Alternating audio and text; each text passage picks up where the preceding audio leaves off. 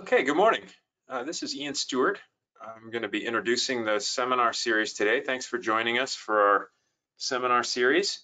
Our next seminar is going to be on the 25th of May with Dan Liu, so definitely tune back in for that one here in another couple of months. I have the pleasure today of introducing Jim Thorson, but before I introduce him, let's do a little bit of housekeeping. First, you'll notice that we don't have any cameras set up for this meeting, so unfortunately we won't be able to see Jim giving his presentation, but I can assure you he really is there.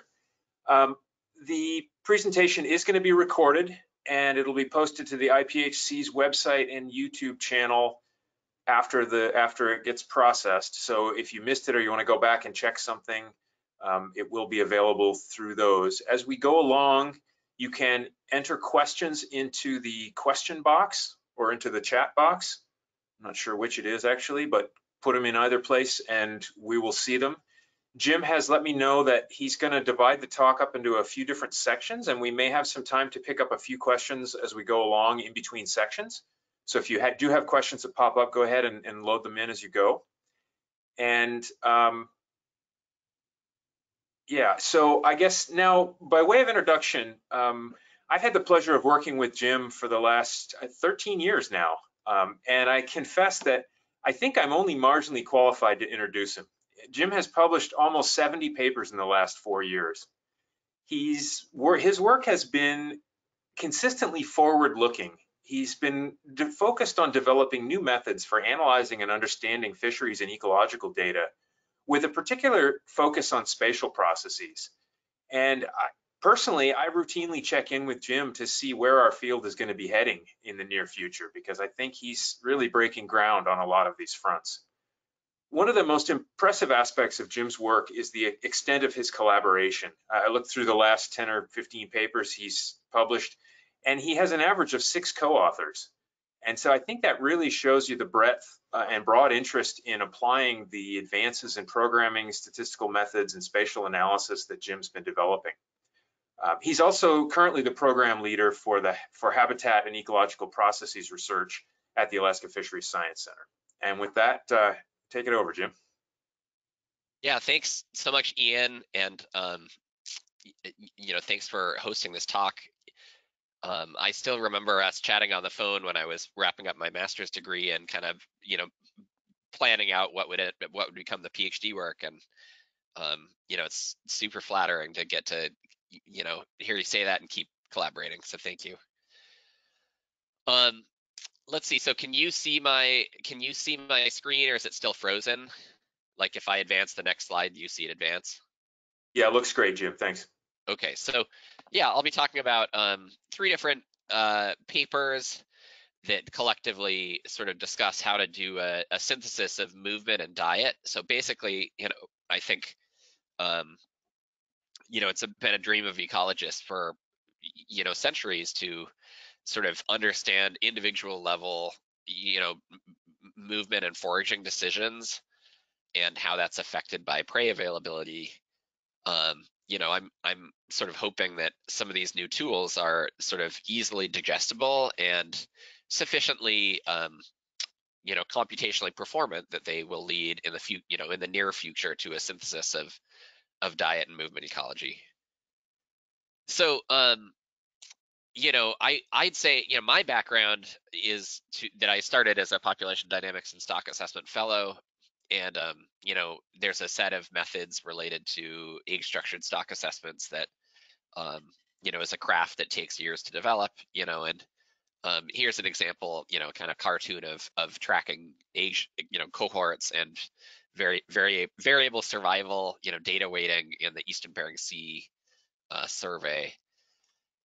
Given rapid climate impacts, there's a need to understand trophic ecology, even among population dynamics and stock assessment folk, if there's insufficient forage and prey, there's sort of claims of die-offs of commercially important species. And so, in a changing ecosystem, suddenly a person might feel like they need to know population dynamics and trophic ecology. And then, even from there, there's these specialized methods for movement ecology. Here's a kind of schematic, a simplified schematic of a hidden Markov model forward smoother from a paper by Julie Nielsen. And, she calls it convolution. I don't know anybody who finds convolution, the term convolution, to be intuitive or welcoming. And but it is necessary. There's these kind of new new technologies, and basically Moore's law of tags that's allowing us to have a huge and exponential increase in our tagging data, which is again going to be something that people need to be able to vet and track and feel confident about. And so I think there's this world where suddenly, we're called to be experts in all three of these fields and others. So given that, I'm kind of hoping that we can come up with simplified methods. And this first paper was published in Ecology, working with Yumi Aramitsu, Tal Levy, and Gretchen Roffler, published in Ecology, and documenting this R package MV Tweedy that is a simpler approach to stomach contents. So, food habits generally is studied with stomach contents, necropsy, on-deck capture and sorting, behavioral observation like bill loads. I guess like the Scott Hack, as I understand it, like we'll make like a little fence outside of the nest of a bird and see what it drops when it's confused why there's a fence. There's biogeochemistry like stable isotopes or fatty acids. And so there's this growing hodgepodge of methods to be combined. And each of those has this, different, multiple sampling methods, visual, genetic, stomach temperature loggers. And so all of these, beg for kind of a statistical framework that can combine multiple data types. And in terms of, decades of methods to analyze food habits, there is an average percent frequency of occurrence or biomass proportions, which has a downside of giving you bias if your sampling is spatially imbalanced, which I think almost all food habit sampling is spatially imbalanced. There's, the Alaska Center does a lot of post-stratification of sampling and then hierarchical expansion using predator densities. This mitigates broad-scale spatial bias, but it ignores fine-scale heterogeneity, and it is not easy to bring in continuous predictors like size or age, which might be post-stratified as bins again, and then ignoring heterogeneity within those size and age bins. There's sort of a class of Dirichlet mixture models that allow a mix of stratified and continuous predictors, but might seem intimidating. They require modifying data a priori to eliminate zeros and ones, and the predictors are hard to interpret. And so I'll be introducing what's a Tweedy generalized additive model that allows mixed predictors, does not require pre-processing data, and basically is fitted as a GAM or GLIM, which I hope is familiar to many people. So,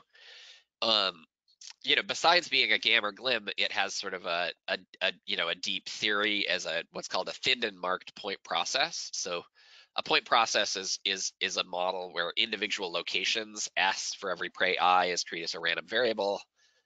A Poisson point process assumes that counts over an area are Poisson distributed. A marked point process assumes each individual has additional marks like the prey and their size. And then a thin point process assumes that we only see some of the points. And so you can think of foraging across a landscape as this thinned and marked point process where prey are distributed across a landscape and have, a label for their prey taxa as well as their size. So if they're, I'll kind of play this out with 3 prey species that are distributed in home ranges, shown in the left, middle, and right column here and color-coded. And the size of each dot is proportional to their biomass. And then overlaid on that is 3 different central place forager ranges in red, green, and purple. So like for instance, the purple range is largest and is catching some of prey 1, but prey 2 and 3 don't appear to have any dots in that home range for site C. So if we look at a single realization that those sites, those are in vertical lines in this second row, or we can simulate from this distribution thousands of times to get a distribution for those sites of what we'd expect to see at those sites, where the circles are the proportion of zeros. And so, for instance, at site C, prey 2 is expected to have 0 encounters nearly 85 or 90% of the time, and that's shown in that square in site C on the right-hand second row. We can then approximate that distribution as a Tweedy distribution, and we get a approximation of that true sampling distribution shown as continuous lines with circles at 0. And so that the second row and the third row should look similar. That's my claim. And then we can even fit that distribution as a GLIM by placing additional restrictions on parameters. And here there's sort of, from the third row to the fourth row, there's some differences in that distribution that's imposed by restricting parameters, so you can fit it as a GLIM or GAM. But the proportions listed in the third and fourth row are the same. And so you can still get a good prediction even if the distribution is slightly off in this approximation. So, why would we care about this thin and marked point process? Well, we can calculate proportions using this multivariate logit transformation of the output. And we can do that all using standard software in R, like the MGCV package and the ggplot to visualize results. So the first one we did, first example was using data, generously provided by Scott Hatch for Middleton Island. That's part of the R package that we built here. To load the data, we load a data from the package. We then run a GAM where it's basically a spline on year by group, and where group is the prey species. We can then predict the response using a predict call, like an S3 class in R, and then just use ggplot to visualize the output. And so this is going to make a time series plot of the 7 different prey for these tufted puffins in Middleton Island. And if we do that, plot it with ggplot, and we bring in a sea surface temperature covariate, which is a few extra lines. It's not that much harder. We can see that in the 80s through the 2000s, there was this sort of alternation between Pacific sand lance and prowfish as dominant prey. And then in the 2000s through 2020, there's sort of an alternation between Pacific herring and capelin, where people have commented that herring typically had a higher proportion in warm years, shown as yellow in these plots, whereas capelin was more prominent in cold years. And if we fit that temperature response for each prey, we actually see that herring has a significantly positive effect for temperature, interaction for temperature. So the model identifies this sort of significant effect where in the last 20 years, the alternation between capelin and herring is attributed to annual temperatures in the Gulf, near Middleton Island. We also did the same thing for wolves, showing spatial variation. This is a data set that Gretchen Roffler and Tal Levy have been collecting. And it involves, obtaining samples of wolf scat in Southeast Alaska, and then applying DNA metabarcoding to, get a count of primers, of snips of DNA associated with each prey for 10 major prey taxa. It's a slightly more extended ggplot in particular to make plots of maps, but the GAM that's fitted here is just a smoother on latitude and longitude, and then the same thing by prey group. And so if we look at the ggplot output for that, we see that black-tailed deer and mountain goats are pretty high everywhere. I mean, it's graying out some of these islands that don't have wolves, but the areas with wolves, deer and mountain goat are pretty prevalent everywhere.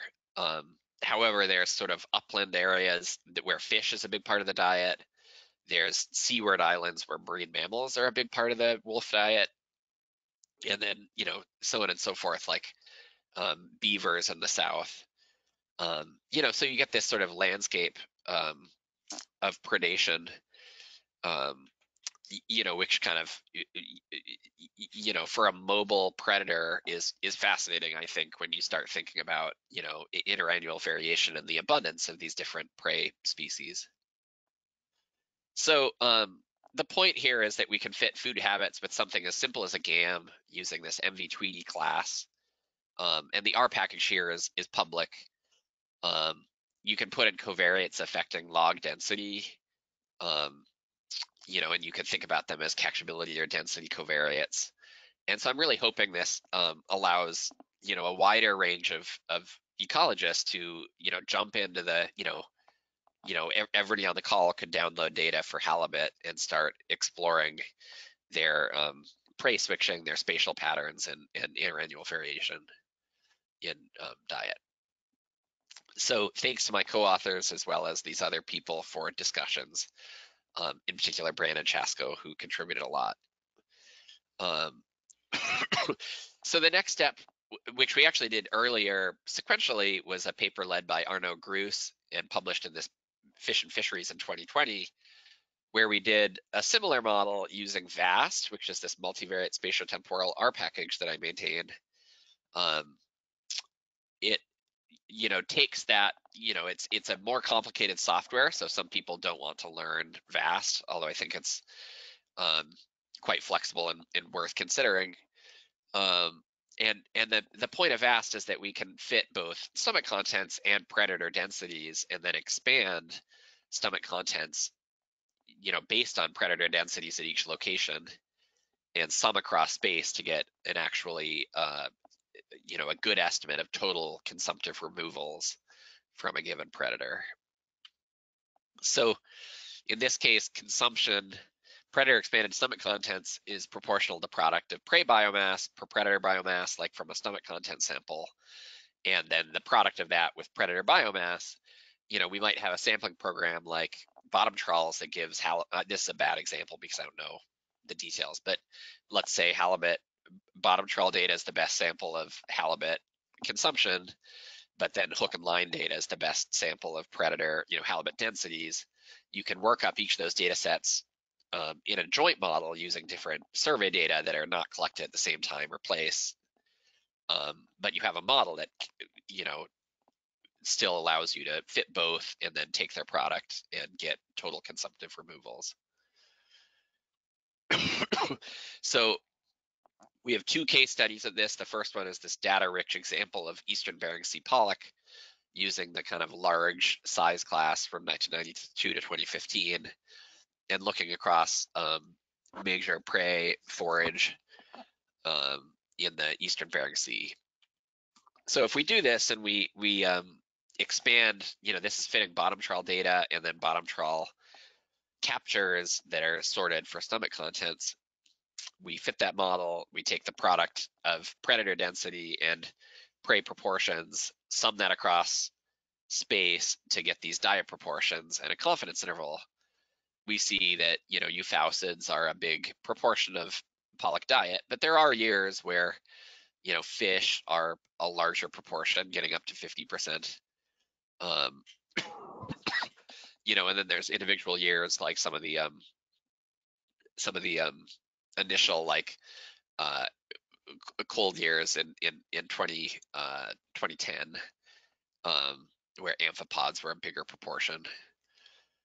So you get this prey switching. You can also get a total predator expanded stomach contents summing across prey species to get a index of prey stomach fullness. And so if we do this, we estimate that stomach fullness was highest in the early 90s and has since then kind of hovered at a relatively lower level. I'm sorry, I have a cold, so please excuse my coughing in the microphone. And then we get these, we can take the average across time of these consumptive removals. So this is the product of predator expanded stomach contents, the product of prey proportions and predator biomass. And so, fish has the highest consumptive removals in this kind of northern outer domain, shrimps there, but also throughout the, middle and into Bristol Bay, and euphausids the highest in the south. And then we can look at those and contrast individual years. Yeah, so looking at warm years here, there's some contrast. Let's see. So the warm year of 2003 versus a colder year in 2015, I think is the point. Looking at contrasting landscape of predation for this major predator. And then we also did a case study in a more data limited situation using Western Florida shelf red grouper. This is a data set collected that I'm aware of originally from Cam Ainsworth. I actually think it's from CMAP groundfish bottom trawl data, and it's 4 years with fewer samples. They use these data to parameterize an Osmos and also I think an Atlantis model for the Western Florida shelf. And we use data for older juvenile red grouper. We get these diet proportions on the right-hand side where crabs were lower than other prey in 2012, but higher in other years. There's fewer samples. So unsurprisingly, the interval width shown in these dashed lines is wider than in the pollock example. Again, the biomass for red grouper over this time has declined, but the predator expanded stomach content, the stomach fullness index, has been pretty stable over time.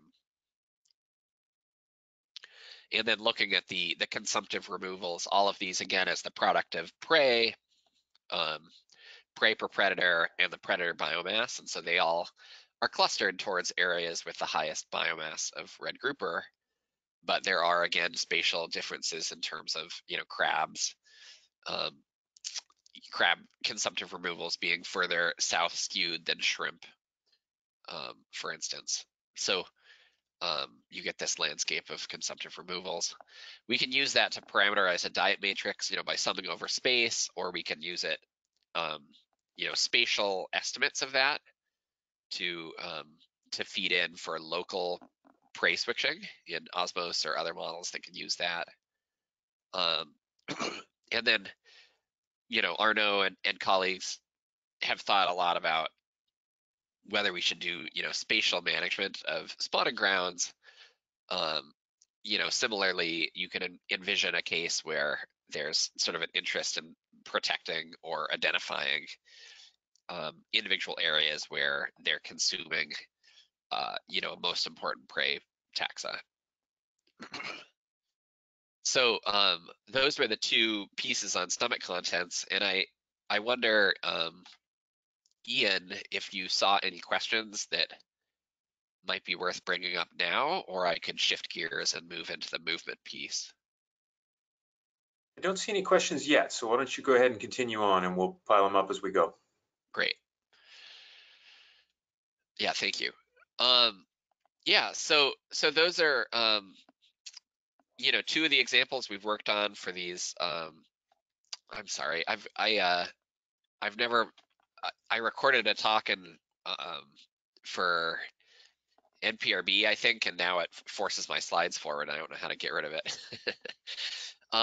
But shifting gears, I'll next try to talk about what I think is a similarly simplified way of thinking about movement, and it spans both Lagrangian, so like individual animal track reconstruction, like we do for archival tags or GPS tags and protected species. But it can also be applied to Eulerian models, these sort of box models. And so it's a generic framework across that divide in movement ecology. And, colleagues and I, including Steve Barbeau, Dan Goethel, Kelly Kearney, Ned Lehman, Kevin Zwicky, and Grant Thompson all at the Alaska Center, and then Matt Siski's a postdoc with me, a talented postdoc, and Julie Nielsen's a contractor. We wanted to demonstrate the flexibility and power of this approach by applying it to a combination of survey, fishery CPUE, and tagging data for Pacific cod. And the paper was published in Fish and Fisheries, I think, in 2020.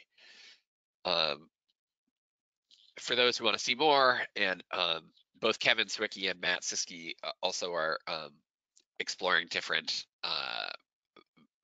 follow-up directions for this class of model. So in terms of the variety of information we have about movement, there's been decades of conventional or Floyd tags deployed. It's a low unit cost, but incredibly low return rates. And so there's only the kind of biggest fisheries that ever had conventional tagging programs. There's survey data, which is a snapshot of the realized distribution, and it could reveal the net effect of movement and other population processes like spatial mortality. Fishery data similarly realizes the outcome of movement and these other processes, along with a set of, but you have to make a set of assumptions about catchability. There's archival tags that provide high resolution information about environmental conditions and can be used to reconstruct tracks. There's these, fascinating growth and movement gates, so freshwater fish, we always had weirs, but now we've got upward facing acoustics where we can have an array of these to detect movement of fish, for instance, across the Russian border. There's, habitat selection experiments, so, exposing fish to different alternatives in the lab and seeing how often they choose one or the other, which is, tremendous process research, but hard to scale up. There's a set of biogeochemical and parasite markers that can identify sort of short-term or, lifespan habitat utilization. And then there's the occurrence or density of prey and predator food habit samples, as we talked about. So all of these things are sort of different advantages to think about movement. And again, I think we want a framework that we can assimilate all of these data. So the very quick tour of this is that we're doing what's called a continuous time Markov chain model, and it defines a instantaneous movement rate matrix M that represents the rate of movement from any one of, let's say, 100 grid cells to every other cell. And because it's an instantaneous rate, fish can't teleport, and so they only ever move to adjacent cells, and that instantaneous movement rate matrix is sparse. It has a bunch of zeros for non-adjacent cells. And we further decompose that instantaneous movement rate matrix into a matrix that's diffusion, the kind of random and unexplained movement away from where you are towards neighboring cells, a taxis matrix that's the movement towards preferred habitat, and then a passive advection matrix V, so you could take tidal currents or dominant ocean currents. We were talking, Ian and I were talking about hake. You could take a vector field of the California current and, specify kind of hard code that they move upstream in that current and then estimate a rate. And so that would be a way to bring in kind of ocean physics like eddies and streamers into your movement model. And then basically you've got an instantaneous rate, and there's an operator called the matrix exponential that integrates that across a delta t. M prime, this instantaneous rate, is a sparse matrix. The integrated movement is dense. There's a non-zero for every set of cells because, over even just a day, maybe a fish does a sprint and it gets not just to an adjacent cell, but further than that. And then that integrated movement matrix M is an operator you can apply to a vector of abundance across all these grid cells to project it forward one time step to get your projected abundance the next time. So, yeah, I'll skip some of the properties of that, but happy to come back to the math of it. So the key here, and the newest and exciting piece for me, is that we can define the taxis matrix, this Z matrix, we can define with a habitat preference function H. So let's say we've got a set of covariates for every location G, every grid cell G. you know, for Pacific cod, maybe we've got one for bathymetry and bottom temperature, but we've also got one for euphousid density from a ROMS model and sea ice extent from satellites, and even one constructed from their distance from a spawning ground, like Matt Siski has been cleverly exploring. We can have all of those covariates in a design matrix X, and then we estimate a vector of coefficients alpha, and that's how we construct this preference function H. And then taxus is just moving from a less preferred towards a more preferred habitat. So that's, you know, in it, and they can't move to non-adjacent habitats. So that's this equation on the bottom, where you just take the difference of the preference from two adjacent grid cells to get their taxus rate. And so, you know, thinking that through in a one-dimensional example, here we have a toy model with 25 grid cells, ng equals 25, distributed on the x-axis. And in the top left, we've got two environmental layers. We've got depth, so it gets deeper as they go from west to east. And then there's a bottom temperature where it's highest on the west and the east border. If you just plug in some habitat preference parameters where they prefer higher temperatures and deeper depths, you get in the top left a preference function that is shown in black, where they prefer to move away from the middle. They'd rather go east, but some of them will go west. So that's their habitat preference function. There's a diffusion rate that in this case, I specify that generates a diffusion away from where they are. So, you know, the diagonal is negative and the off diagonal is positive. The taxus matrix is also sparse. It's 0 in the off diagonal. Well, it's tridiagonal, it's 0 everywhere off the non-adjacent cells. And it's basically saying, like, if you're in the, if you're west of the bottom lowest preference, then you would tend to want to move further west or up. Like red is above the diagonal for values less than 3 on the x-axis, and it's below the diagonal for higher values where they want to move east. So if you release an individual in the west, in the bottom row, it's showing what happens if you release an individual at different locations. So the left hand on the bottom is releasing one in the west. The middle in the bottom is releasing in the middle, and then the F panel on the right is releasing them in the east side. Where you release them is shown in this gray bar. After one time step, they get to a distribution shown in red, then purple, then blue, and then asymptotically they converge on a limiting distribution, or their stationary distribution as t goes to infinity, which is black.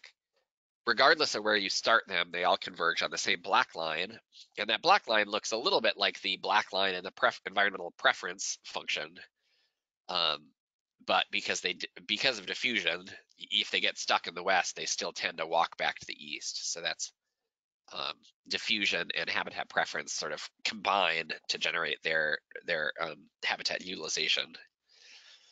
And so the point is, you can predict, given where they started at any time interval, where they would be. And basically, if you invert that, you get the likelihood that you can use to estimate parameters. So we're going to put that in the simplest possible population model. So one that ignores any production function. It just says that every time interval, total abundance goes up or down. There's this kind of slop that's the delta term, and then they are redistributed using this movement operator, and there's additional process errors where the variance is different at the initial versus subsequent time intervals. And then, you know, so this is basically a state space, a multivariate state space model with a movement operator. And we fit it with survey data that follows a Tweedy distribution, fishery data that follows gamma, because the survey has zeros, whereas the fishery in this case does not have zeros the way we process and identify targeting. There's also a catchability ratio of the fishery relative to the survey that I won't really get into, in an area swept term, and yada yada. There's some kind of additional parameters related to fitting these. And we're going to fit conventional tags by basically taking where they started out and taking the time elapsed. So it's conditioning on recapture. It's kind of like a Cormac-Jolly-Siever model for movement, and the product of that is their movement times their times this effort, the fishery effort that represents recapture probability. We also speculate about how to use movement gates, like this upward-facing acoustics on the Russian border, although I'll skip it for now. So if we fit this model to 35, 40 years of data in the eastern and northern Bering Sea for Pacific cod, we're dividing it into 2 seasons, a summer and a winter season. So there's like 70 or 80 time intervals. And we're fitting it in this example just using bathymetry and summer and winter bottom temperature, using a combination of survey, fishery, and conventional tagging data. The covariate rasters look like this, where there's an EFH layer compiled by Zimmerman for essential fish habitat use, and then there's a summer temperature and a winter temperature for every year extracted from the Bering 10K ROMS model, where obviously the winter has a larger spatial extent for cold waters near the bottom. And if we fit that model, those covariates to the data, kind of glossing over some of the details and fitting in TMB, and then we visualize the response curves using the effects package in R to get intervals. We get this habitat preference function on the left-hand side for temperature, and then the bathymetry preference function on the right-hand side. I'm specifying a formula where the bathymetry is, I'm just kind of making up the ecology of their preference function. So in this case, I'm assuming their temperature is the same between winter. So temperature preference is the same between winter and summer, whereas their bathymetry preference might vary between spawning and feeding seasons. And the preference function is lower, it drops off as you get below 0 degrees Celsius. So they prefer to move away from really cold temperatures, or estimated to.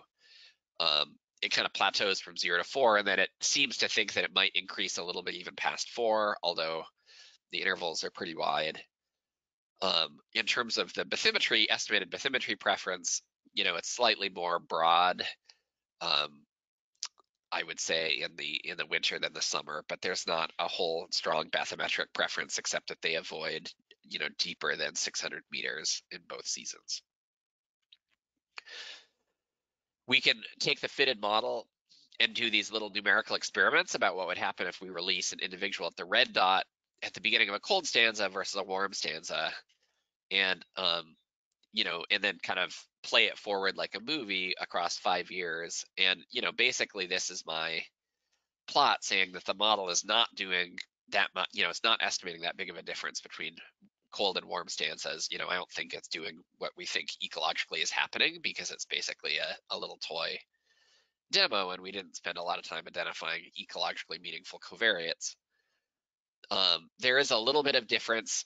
The white spaces are areas with a low probability of being in a place after a certain time, and especially after 5 years, you can see a little bit of difference on the left column versus the right in the bottom row, but it's pretty subtle.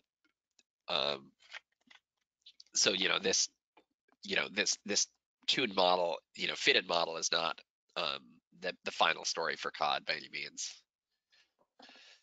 We can also visualize the estimated preference in the summer and the winter in the left-hand columns, or the predicted log density in the third and fourth columns across these different years. Looking at preference, in the summer, they seem to have a higher preference in these kind of nearshore areas, whereas in winter, they tend to have higher preference further offshore, kind of towards the outer domain, where the high preference is shown in yellow. So it captures a bit of seasonal difference in, going towards shallow waters in summer. And then the log densities, capture this sort of what we believe has happened, where they've increased in density in the northern Bering Sea in 2017 and 18 relative to 2002 or 2012. We can visualize these like Dharma residuals, these probability integral transform predictive residuals. And let's see, these old p-values don't actually mean much, shown on the right-hand side. there's work to improve how we do residuals in these types of models, but there's not a huge pattern, spatial pattern of over unpredicting conventional tags, the recovery locations in the top left on the left-hand side. And then we can define different movement fractions from the model. So we can coarsen the model. You know, if you have a spatially high resolution model, you can always coarsen it, whereas it's hard to go the other direction.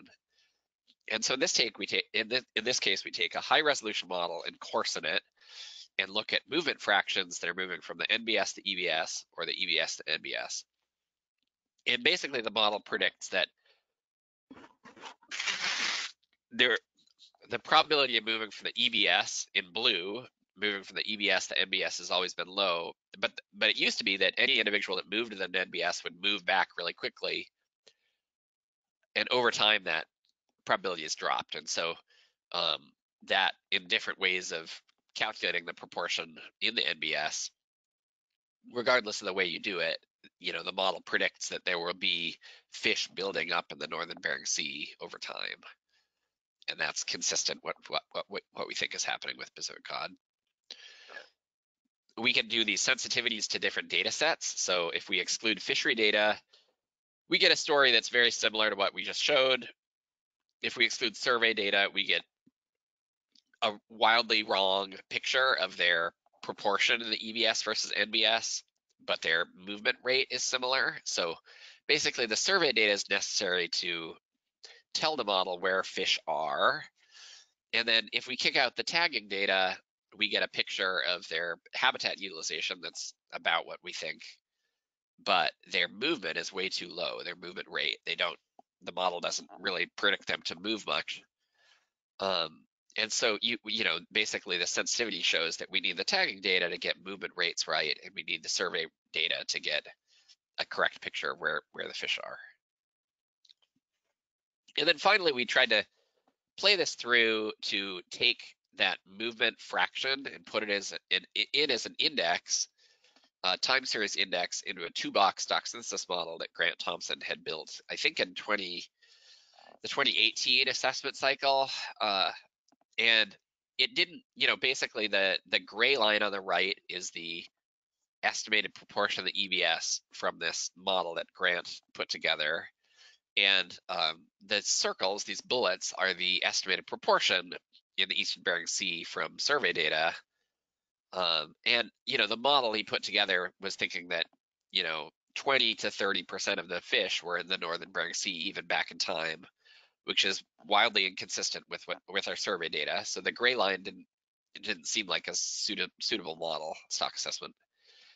The blue line is what we get if we plug in our movement fractions, and it's also not a very suitable model because it only predicts that about 10% are in the north by 2017, whereas survey data suggests it was almost 50%. So again, this is my way of saying that, like, we could take output from this model and plug it in as an index of movement, but it depends on the model performing well, the movement model, and in this case, we you know, either the lack of covariates, ecologically meaningful covariates, or the lack of the archival tags that we've collected but are not yet able to reuse this way,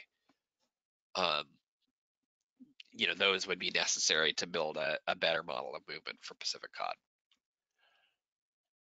But regardless of the somewhat unsatisfying performance when plugged into an assessment model for Pacific cod, I hope that it does convince you that this class of models, called a continuous time Markov chain, is able to fit a whole bunch of different types of data and estimate, you know, movement, you know, habitat preference and diffusion parameters that are, you know, ecologically meaningful and could be very useful if we were able to invest the time to get this model tuned up. You know, so for instance, it could fit conventional tags, survey, passive acoustics, predators as samplers, biogeochemistry, and these upward-facing acoustics. And the demo for this, again, is on GitHub as this package ATM, if anybody's interested.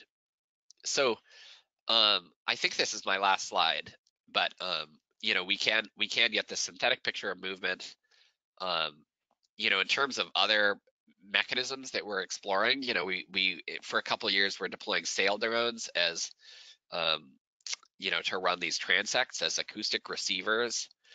You know, it'd be amazing if we, you know, live in a world where it's cheap enough to do that and deploy a bunch of acoustic tags that we can, you know, a multi-species acoustic tag program using sail drones to detect fine scale movement. There's also increased, you know, parentage markers or stock structure markers from genetics. And then there's a lot of chemical tracers that continue to be developed, including oxygen isotope and trace element.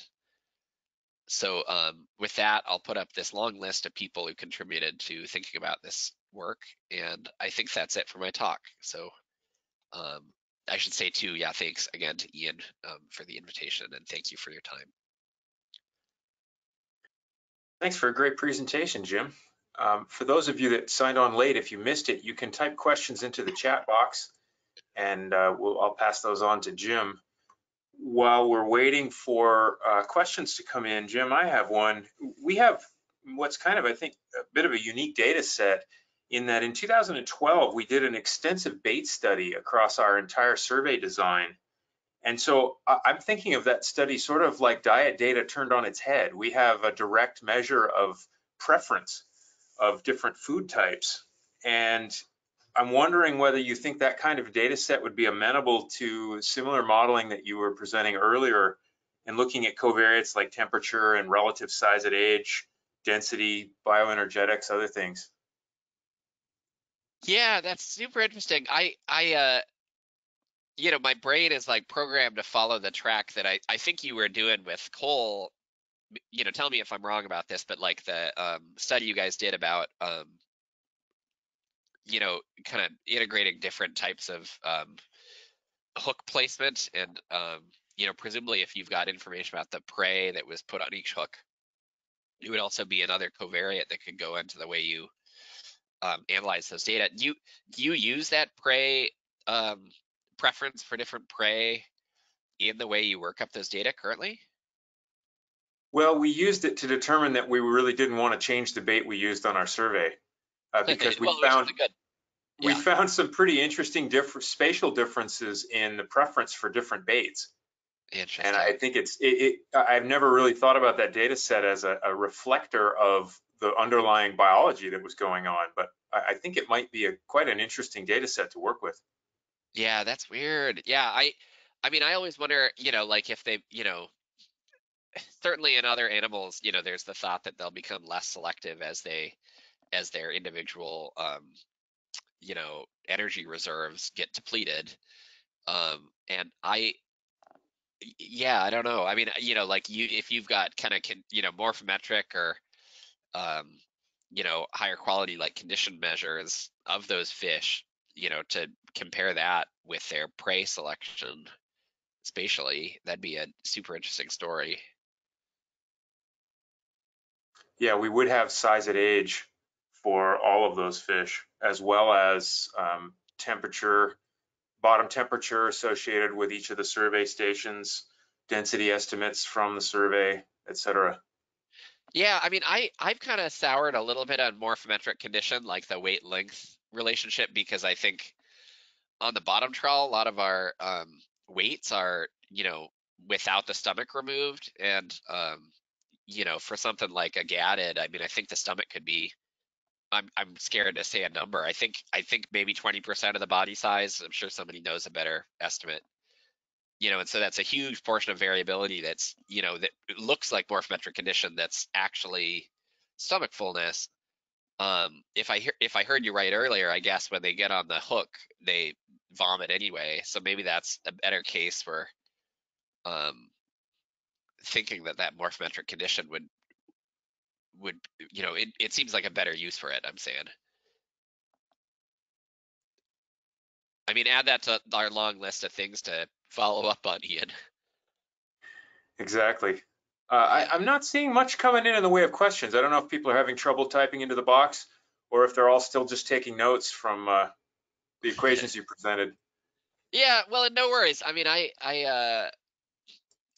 you know, I'm grateful to have the, I mean, I'm just kind of stalling here to see if anybody jumps in, but I appreciate you guys having the venue even during COVID, and you know, people are free. I should have put up my email, I guess, somewhere here, but you know, it's james.thorson@noaa.gov, and I'd be happy to walk through both of these kind of sets of methods, you know, or collaborate on them. Yeah. Yeah, thanks. And just to remind people that we will, this presentation was recorded and it will be posted, probably reflected somewhere on Jim's social media as well. Well, I don't have social media, but I do have the YouTube channel. But yeah, it'll be somewhere online. Excellent. Well, Jim, I'm going to thank you for presenting to us today, and remind everybody we have another seminar coming up on the 25th of May, and then a follow-up again. I think the next one after that's in June. So we look forward to hearing from people. Sorry, Yeah. now I'm seeing a question coming in, but having trouble accessing it. Let's see if I can read it here. Can you see that? I actually can't. Okay, here you go. It says, great work. I really appreciate your talk. How does a lack of an area surveyed affect movement estimates? Does that assume the fish are not there? Interesting. Yeah, I mean, so like for instance, I mean, if I'm hearing this right, like what happens in the model when we don't have survey data in the northern Bering Sea? Yeah, so I mean, I've been sort of advocating that, you know, like we've spent a bunch of money on these archival tags that result in these reconstructed tracks for individual animals, and they tell us a ton for Pacific cod. Like they've told this story of the Western Goa being connected potentially with the Bering Sea stock, and that would be a huge step forward in understanding if it's borne out across years. But you know, it's hard to move from individual level inference to population level inference without either a design for releasing the archival tags or a model that gives you inference to unsampled individuals. And so, you know, this preference function is assumed to be the same across space. You know, the habitat is different, but the actual preference is assumed to be the same unless you put an interaction with it on region or whatever. And so it's able to predict what would have happened to animals even in areas where you don't have sampling. And then similarly, the you know, this sort of you know, we do these sort of spatiotemporal models to try to deal with index standardization given missing data in the northern Bering Sea, and that we do that because it has this autoregressive process that propagates hotspots across sort of unsampled times, and it gives you the variance associated with not sampling there, and yada yada. The process errors in this model are a random walk, and so it has the same kind of property of kind of filling in, you know, the density of fish in the northern Bering Sea even in unsampled years. So that's sort of the two ways this ATM package is trying to deal with kind of missing, you know, areas that are missing data. But you know, with any model-based inference, you know, there will be assumptions where it would fail, and you know, I think have some understanding of, you know, the robustness of kind of simple spatiotemporal models. You know, Matt's postdoc is all about doing simulation testing for this ATM package, and I hope to know more soon about how robust it is to different kind of bias sampling scenarios. I And should feel have free to. mentioned. I should have mentioned that question was from Alan Hicks. Okay, yeah. Well, thanks. I guess I have a follow-up, which is that in light of the more recent tagging data, I'm wondering, do you guys have plans to extend that cod analysis to actually include the Western Gulf and allow those fish in the wintertime to go all the way back to where they really live? Yeah, no, that's fascinating. You know, we basically, like, I've been waiting for the archival tagging team to kind of get their first bite at the apple before trying to incorporate any of the archival tags. And you know, we started deploying archival tags I maybe 2018. I don't know. So the more recent ones are the ones showing the Western Goa. I would be delighted to have the ones for the released in the NBS because I think those would firm up some of the preference parameters pretty quickly. Yeah, I kind of hoped I'd have those ready for Matt, and I just haven't had access to them yet. But you know, halibut, if there's archival tags for halibut, you know, they would be, you know, it'd be fun to kind of boot up other projects along these lines too. Yeah, we do have a wide range of tagging information for halibut, including our pit tagging study, which was very extensive.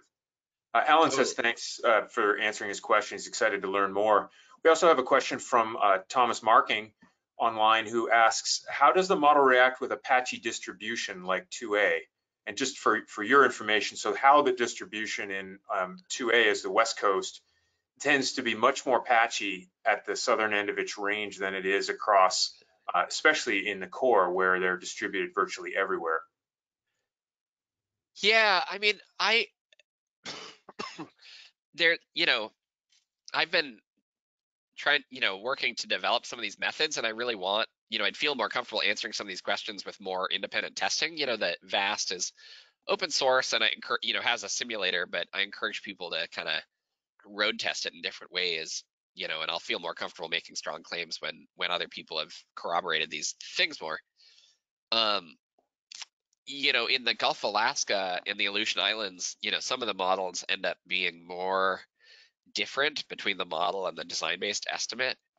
And, you know, I think that's because of the patchy habitat, you know, relatively patchy habitat in the Goa and the Aleutian Islands relative to the Bering Sea.